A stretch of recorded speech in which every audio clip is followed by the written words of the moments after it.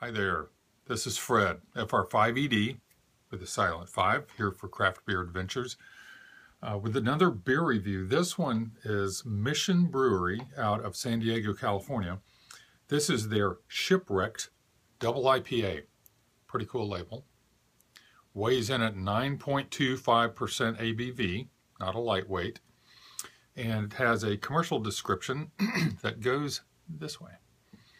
A style of beer curiously born on the foggy shores of Father Junipero Serra's first founding mission. Our own vigorous entry is one rebellious IPA, quick on the trigger and brimming with a bounty of hop ingenuity. This is a big, bold, brazen beer, a restless vision of a new America. Those are some bold words there. Some good marketing hype. Doesn't tell me anything about it. It rates a 92 overall out of 496 reviews here on Rate Beer, but only a 58 in style. I don't know why that disparity. But anyway, that's what it is there. Over on Beer Advocate, comes in at 84, which is good, but that's after 863 ratings. So anyway, that's how the ball bounces there. Let's open it up and give it a fair shake ourselves. And as always, by ourselves, I mean myselves. All right, here we go.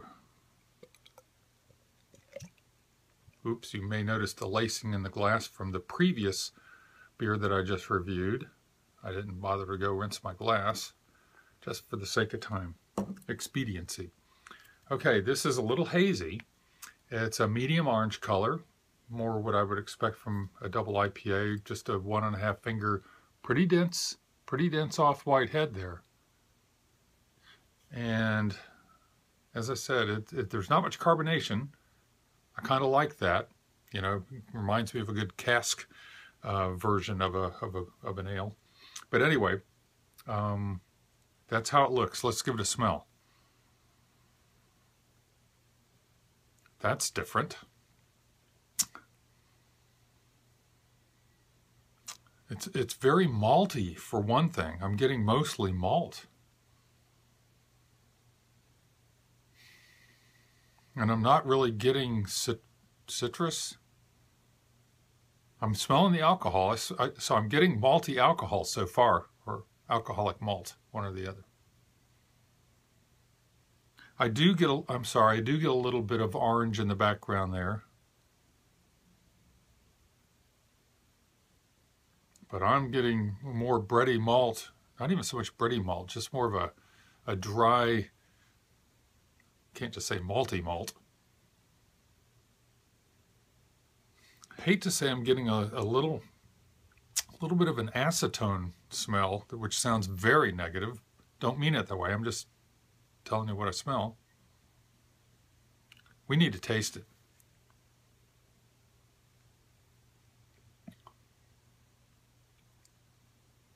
That's interesting as well.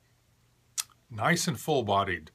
That's what I want and expect in a double IPA, is a nice full coating mouthfeel, so there's something substantial there.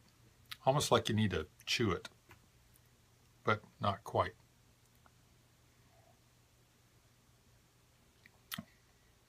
It's okay, you have dry, you have sweet. Here's the middle. It is, it's on the dry side, but it's got some sweetness there. I like that as well. I like a full-bodied with some sweetness, you know, to a double IPA. That's just, if I had my preference, that's how I would like my double IPAs. Boy, that head is holding in there, and it's got a nice, you know, dense microfoam surface.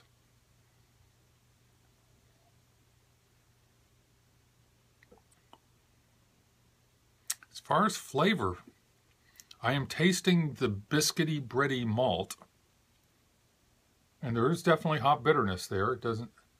I don't see the IBUs, but it's definitely there, and it hangs in there, but it's not one of those, it's the last thing that it leaves you with.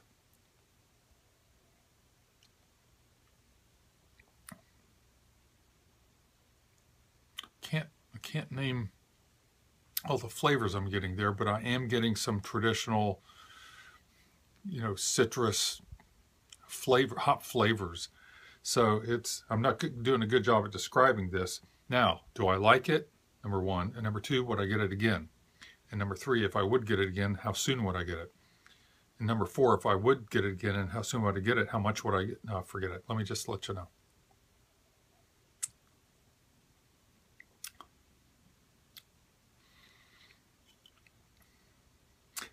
In the world of double IPAs, it's not a favorite. It's not one I would reach for again quickly.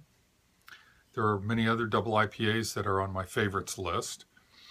I wouldn't turn it down if they had it on tap at a beer pub that I went to, and I may get that again, but it's not one I'm going to go out and get a four, I don't know if it comes in 4 or 6 packs, but I don't think I'd run out and grab this.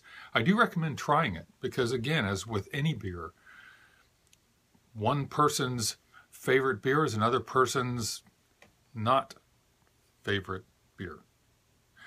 Anyway, this is Mission Brewery's Shipwrecked Double IPA, and this is Fred for 5ED. Over and out.